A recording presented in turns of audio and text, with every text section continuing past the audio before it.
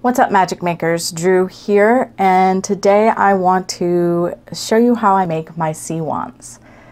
So this is the size I normally go for. It fits really well in the hand, in my hand anyway, but I do make one size larger than this and then one size smaller than this.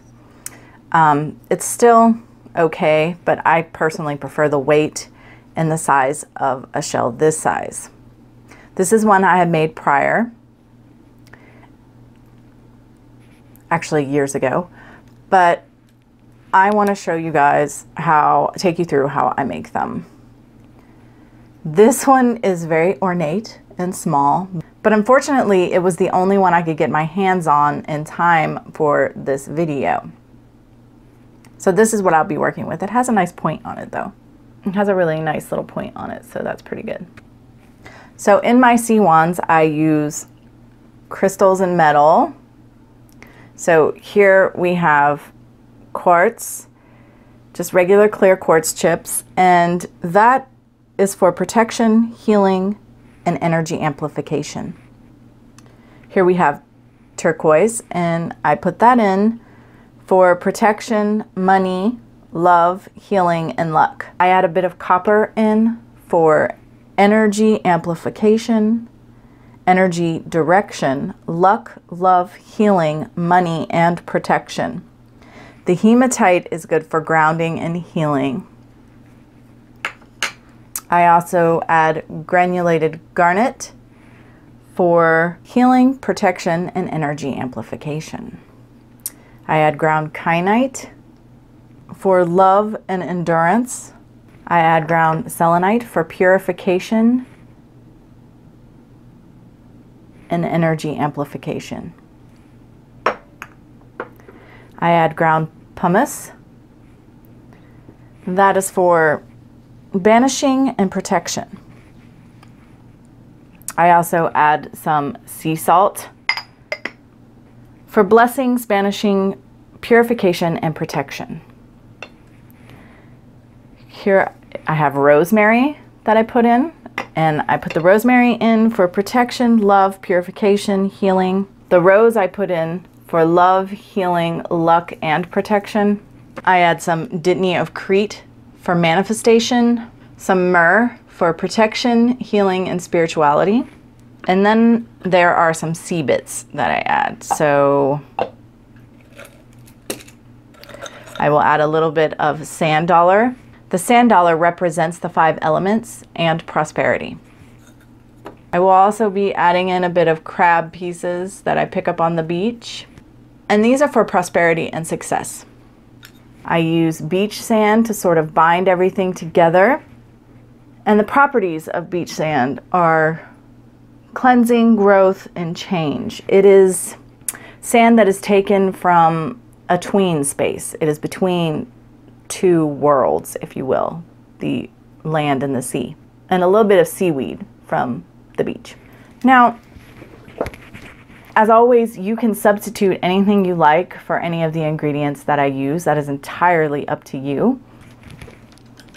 And before we get started, let me not neglect to mention I have some matches and a beeswax candle for sealing the wand when we're done. Okay, so this is my little working cauldron, and I will be adding my ingredients in here.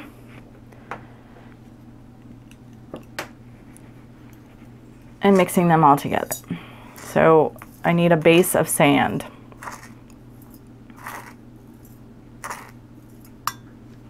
To start with.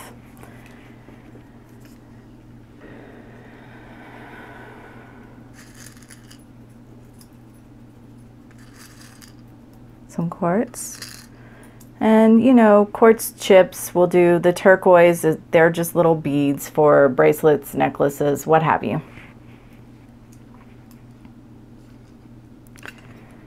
I am going to add in all of my hematite and all of the turquoise. I don't know if I'll add in all the quartz. If you don't have little chunks of copper, you can always use copper wire, something like that.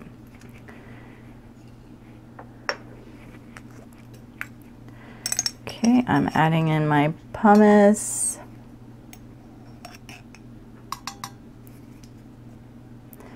selenite. Selenite and kyanite are both self-cleansing, so they will also be continually cleansing my wand. That's a big part of the reason why I want them in. Sea salt. And like I've said, you can substitute anything you want for any of the ingredients I use. I choose my ingredients based on what it is I'm trying to achieve. So I tried to cover all bases, anything I might do while directing energy with this wand. Rosemary and roses, some Dittany of Crete, one of my favorites. I say one of my favorites, but anyone who knows me knows they're all my favorites. Okay, I'm going to put in myrrh, and I'm not going to grind it up. I'm just going to grab some of the smaller chunks and throw those in. The wee little baby myrrh chunks. Seaweed. Connection with the ocean. For my crab bits, I already have some ground up. I'm just going to use some of that. I know a lot of people don't enjoy working with animal parts, so if you're not into it, by all means, make a substitution. And it breaks my heart to break apart this sand dollar, but that's why I get them. The sand dollars that are broken and damaged, I use them in Spellcraft and grind them up or what have you. This one I'm just going to break up into pieces. I'm not actually going to grind it up. And for this type of application, I like to go around the edges because they're thinner at the edges. Now, if I'm grinding it up, it doesn't matter, but we're just breaking up the little pieces to go in the wand. The outside edges are the best bit. And put some garnet granule. I haven't done that yet. I'm going to use all of that. Alright guys, I'm going to do some enchanting real quick, and then we'll get to it. Okay, now it's as simple as filling the shell. Now, it is a spiral shell, so you gotta play with it to get everything down in the bottom each time. And you'll know it's gone down when it stops leaking out of the top.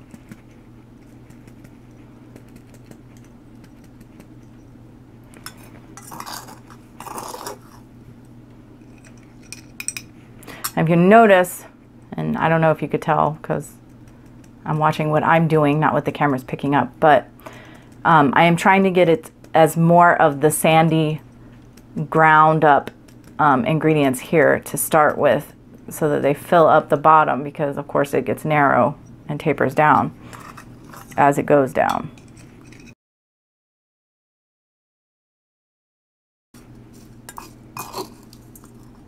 Now this is a smaller one, so it's going to fill up quicker than I'm used to, because I usually, like I said, like to work with the larger sizes.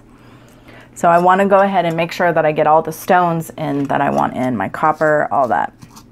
Here's a turquoise, so I'm going to get that in there. Another turquoise in there. Here's some hematite.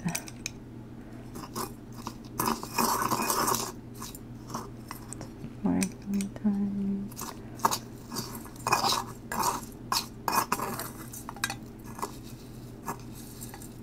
There's my copper. That's what I want for sure.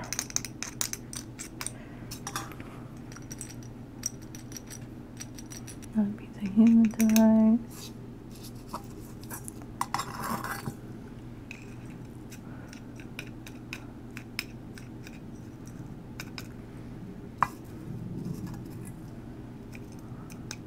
Okay, I feel pretty good about it.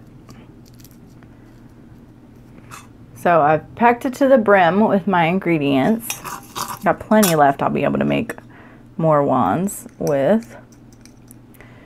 And now I'm going to seal it.